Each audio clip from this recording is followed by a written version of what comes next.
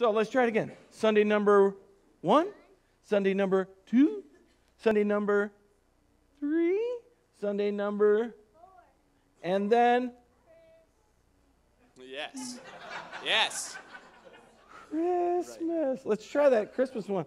What's this candle for? Christmas. It's super fun. So who wants to help me light the first candle?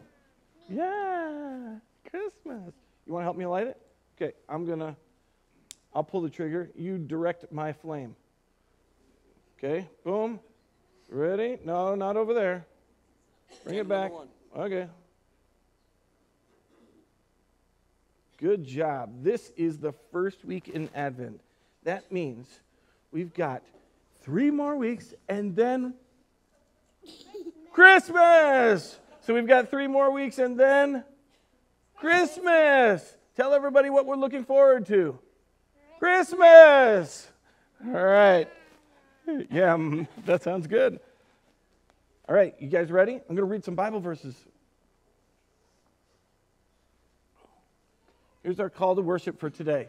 Would you stand with me for the reading of God's Word? We're going to read our call to worship. Woo. Our call to worship is right in the bulletin, and it's from the Bible. It's Romans 10, verses 20 through 21. Then Isaiah is so bold as to say, I have been found by those who did not seek me. I have shown myself to those who did not ask for me.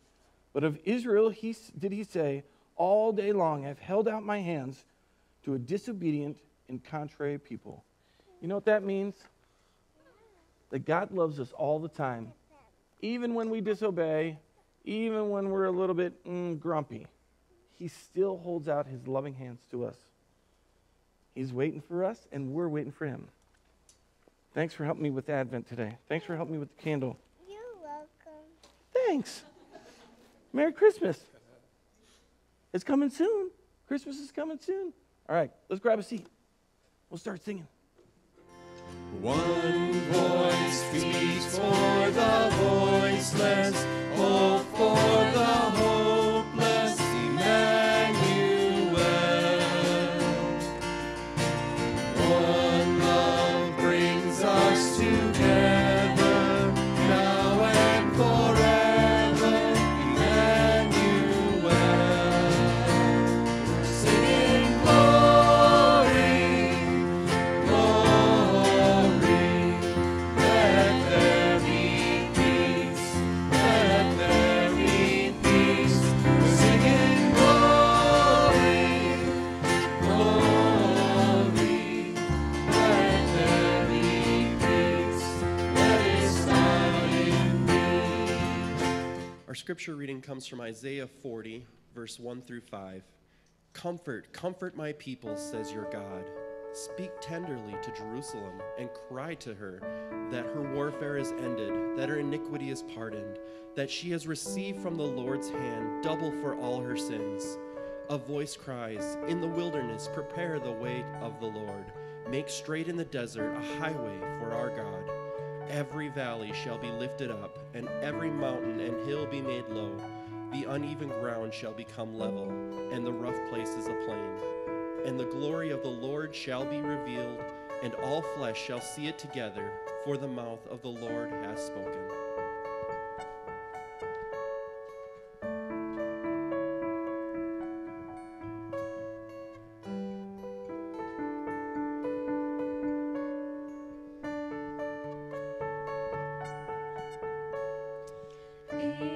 Angels from the realms of glory, wing your flight o'er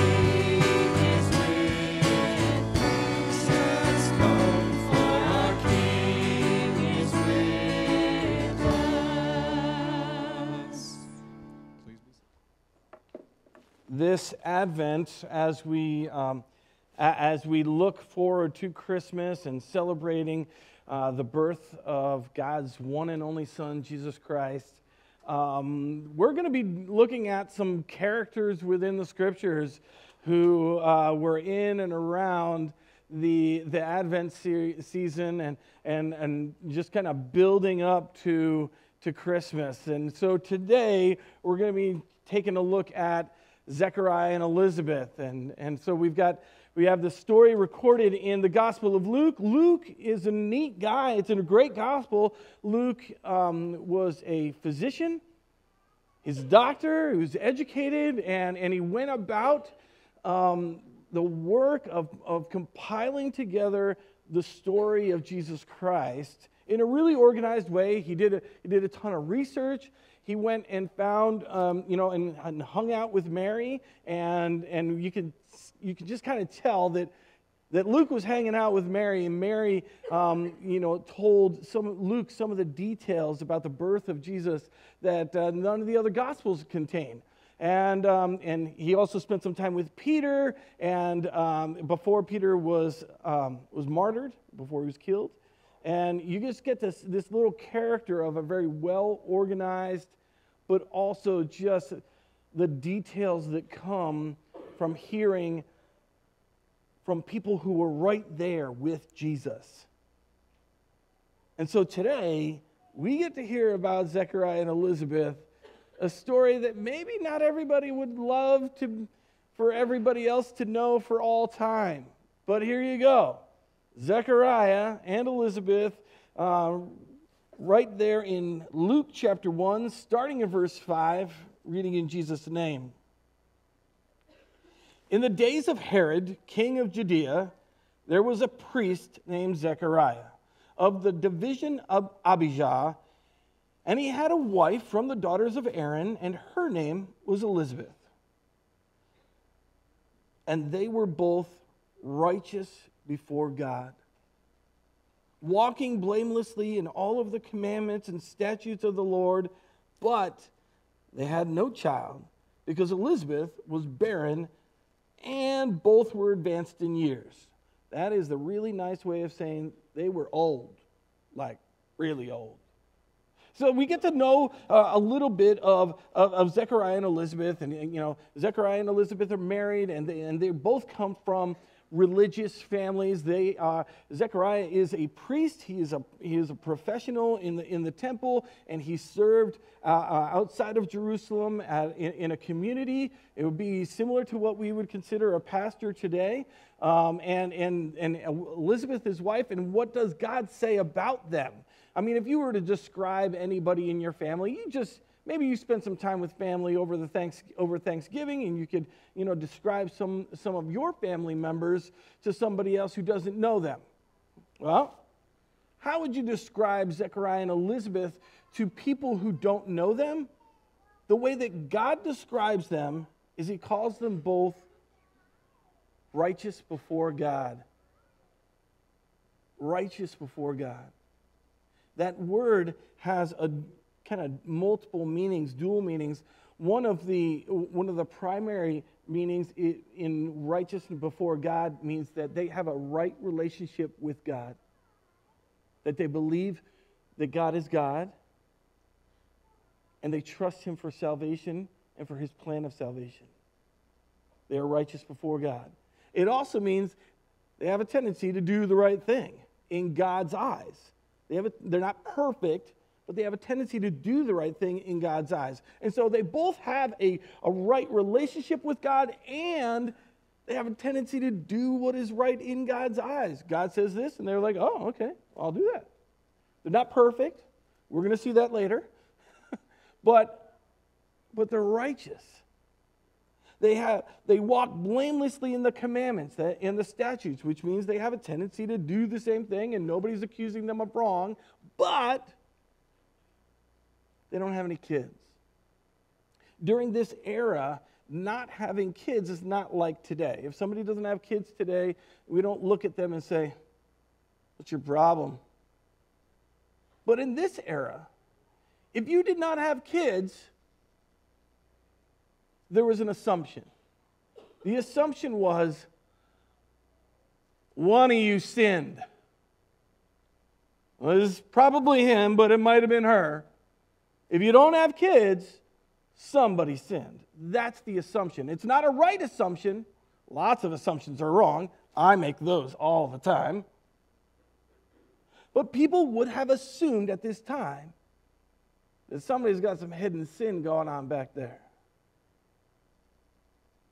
Not having kids was kind of a big deal. There was no one to carry on the family name, no one to take care of them when they aged. And so as they were getting into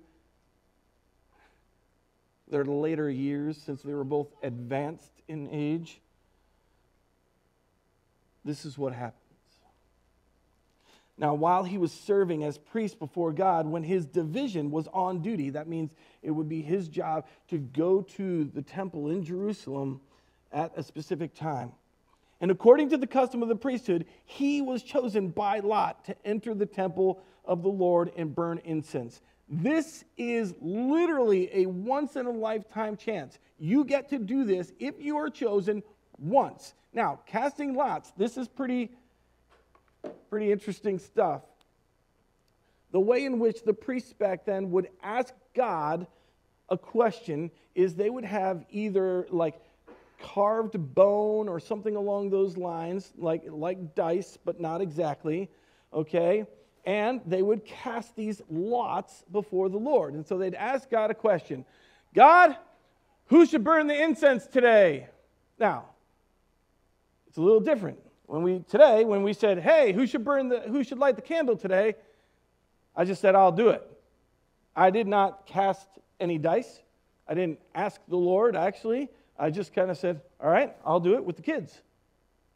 But in this case, they have to cast lots. That means they take these dice or something like that, and they have to roll it, and for an answer to come back that they knew was from the Lord, it had to give the exact same answer 3 times. So they were asking, all the priests were getting together and like, all right, let's ask God who wants to light the incense today. And they like, Yahtzee. Oh, no, wrong. Lord God. And they throw the bones down, and they're like, okay, 1. Lord God. 2. Lord God. Winner, Zachariah gets to burn incense today. And once he's burned incense in the temple of the Lord, in the holy place, that's the only time he will get to do that for his lifetime. It's a massive privilege to enter into the holy place. For us, we have access through Jesus Christ, our high priest, who invites us to come in.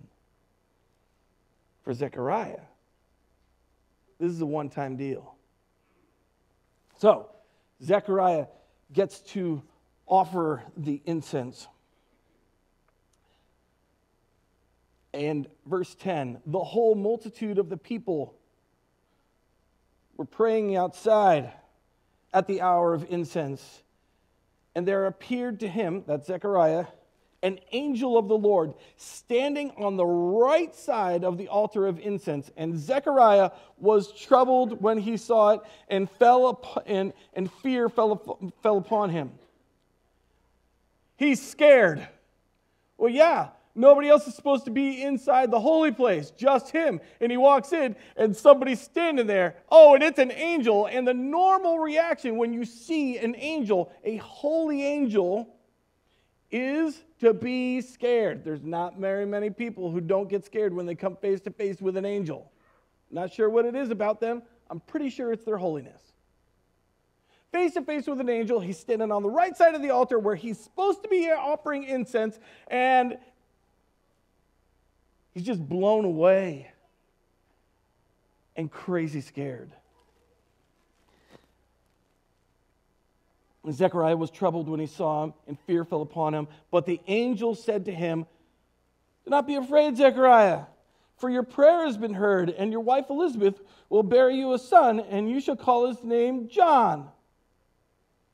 and you will have joy and gladness. And many will rejoice at his birth, for he will be great before the Lord, and he must not drink wine or strong drink, and he will be filled with the Holy Spirit, even from his mother's womb. And he will turn many of the children of Israel to the Lord their God, and he will go before him in the spirit and power of Elijah to turn the hearts of the fathers to the children, and the disobedient to the wisdom of the just, and to make ready for the Lord a people prepared.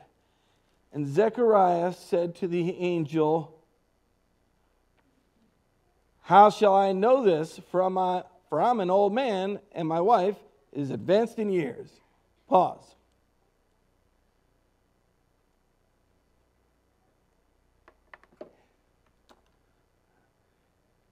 Angel says to Zechariah, hey, your prayer's been heard. Your wife's going to have a great baby. Congratulations. Woo! At which point, Zechariah may have been thinking, when's the last time I offered that prayer? That was like decades ago. What are you talking about? I'm old. My wife's old. We haven't prayed that prayer in a long time. What?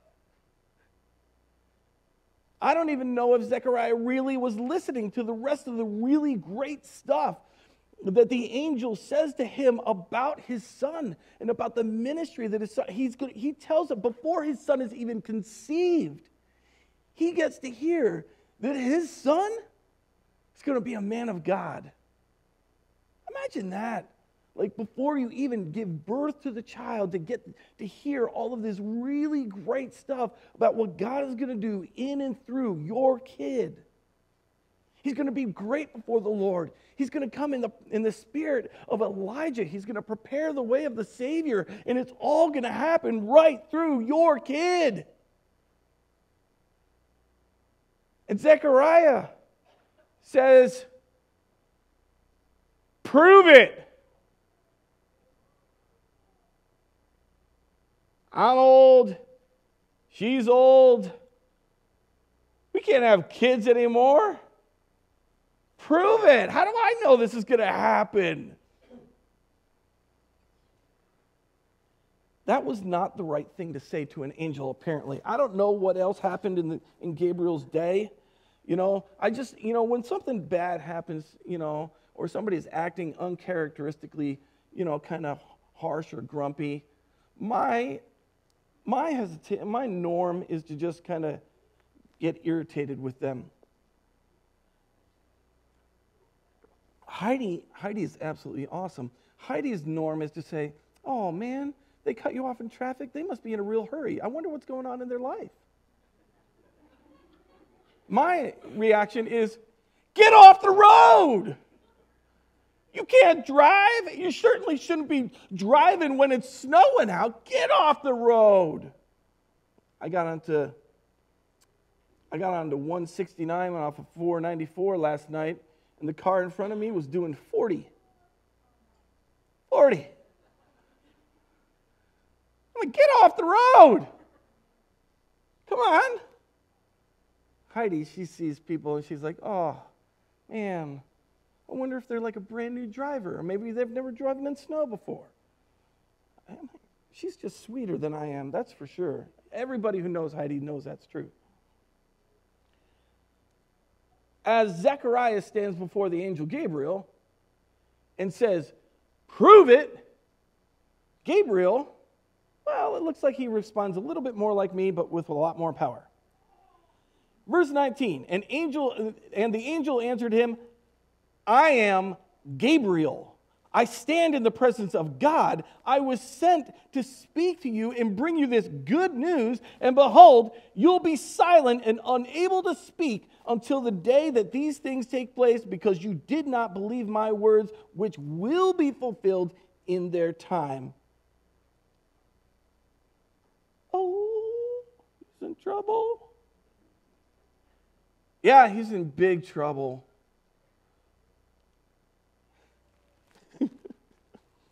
And the people were waiting for Zechariah, verse 21, and they were wondering at his delay in the temple. And when he came out, he was unable to speak to them. And they realized that he had seen a vision in the temple, and he kept making signs to them. and remained mute. And when his time of service was ended, he went home. It'd be kind of like me coming out of one of these rooms, and unable to speak, and I tried to do the sermon just like this.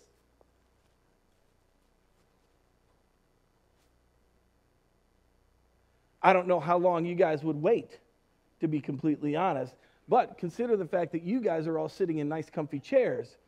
The people who were waiting in the temple were all kneeling on stone.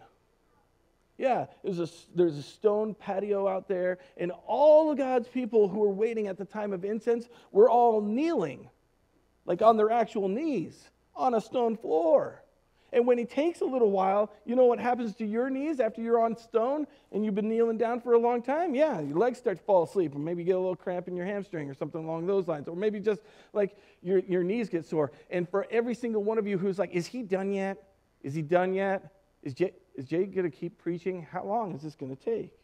Imagine that you're waiting that entire time for Zechariah, and when he comes out, he doesn't even say anything.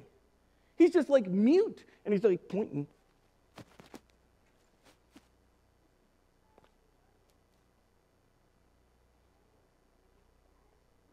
Big trouble. Zechariah, a man of God, righteous in the eyes of God, blameless according to the law, a priest, didn't believe.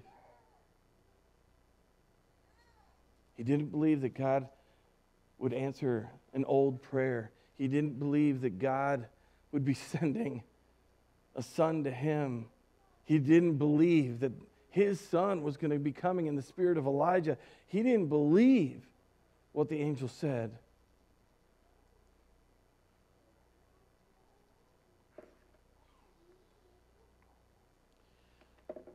Verse 24. After these days, his wife Elizabeth conceived, and for 5 months she kept herself hidden, saying, "Thus the Lord has done for me in the days when he looked upon me to take away my reproach from among the people."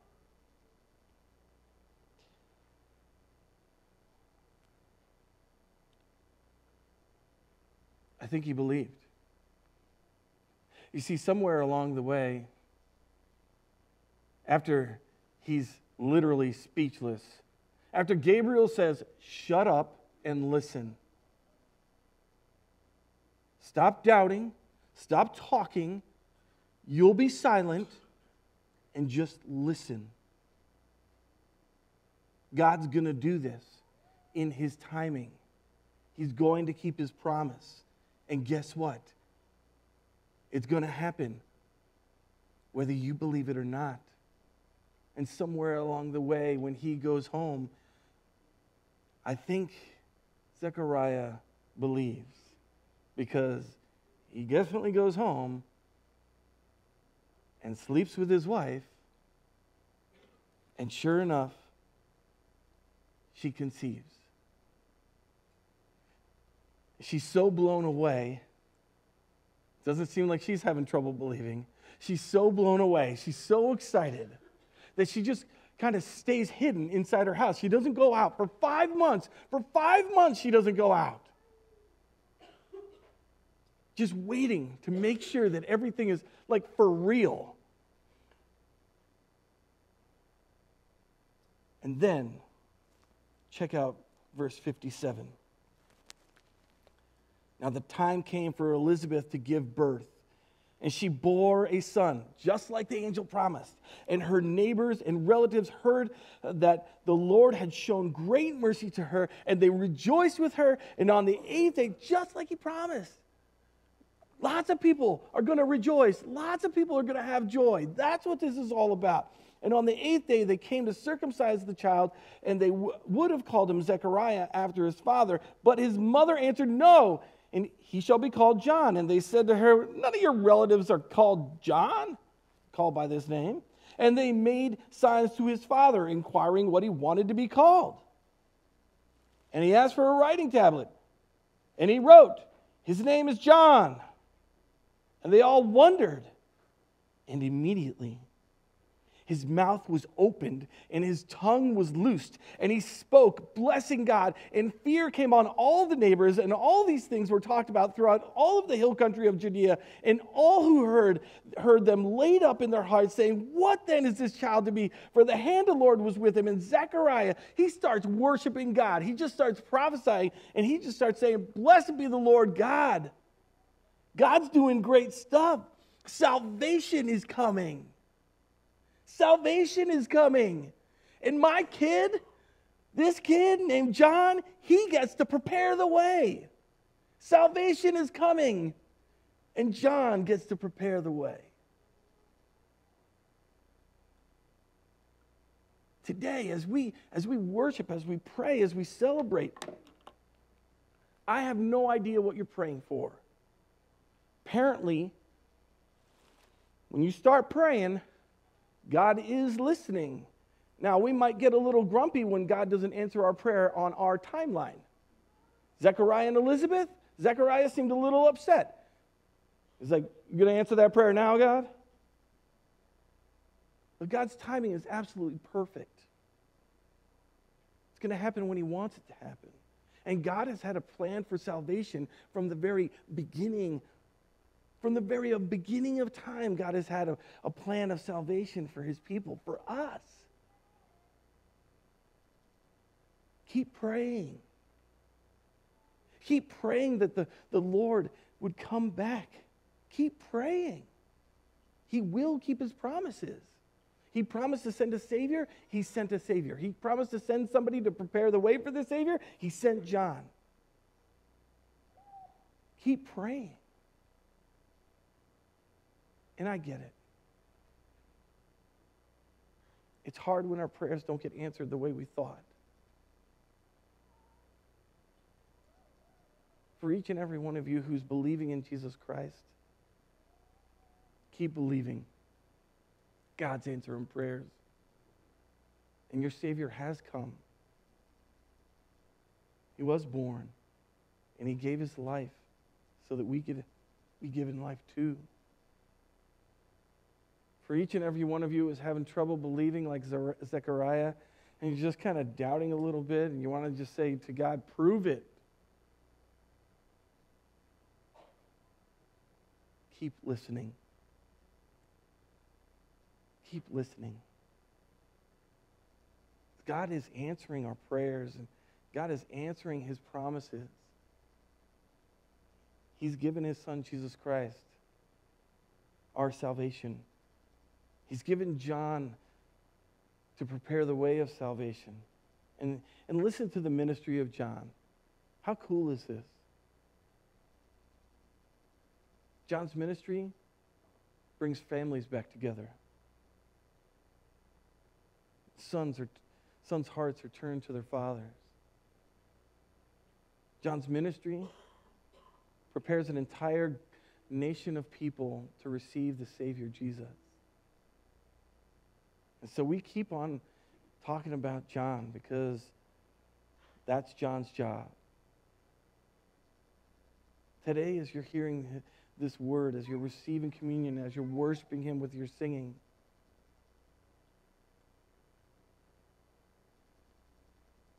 stop doubting.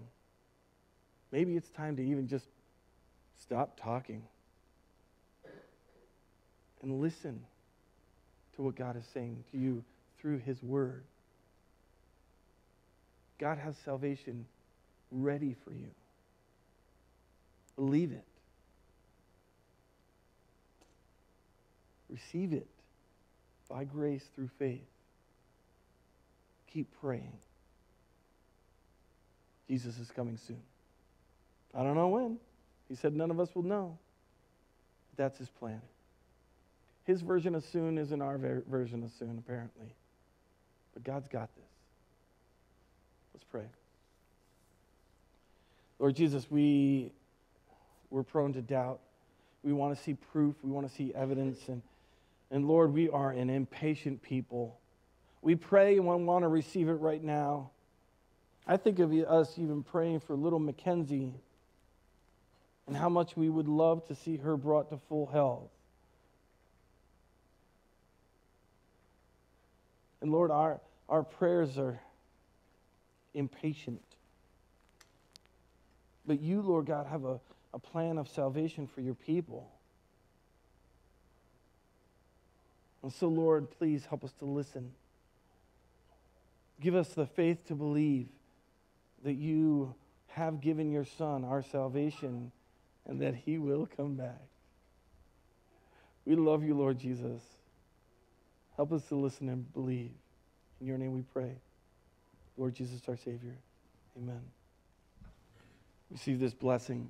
Oh, don't forget to grab some of those little invitation cards. I'll have some in back. Maybe some of the ushers could grab a couple and hand them to you on the way out. But grab one for you so you know what's going on this month, and grab one for one or two for some of your friends and neighbors who you've been wanting to invite so that they too can hear what God has done for them. Receive this blessing. The Lord bless you and keep you. The Lord make his face to shine upon you and be gracious unto you. May the Lord lift up his countenance upon you. May he look right at you and give you his peace. Amen? Amen. Go in peace and serve the Lord. And he shall reign forevermore. And he shall reign forevermore.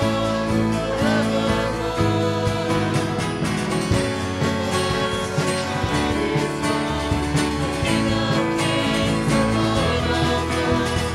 He shall reign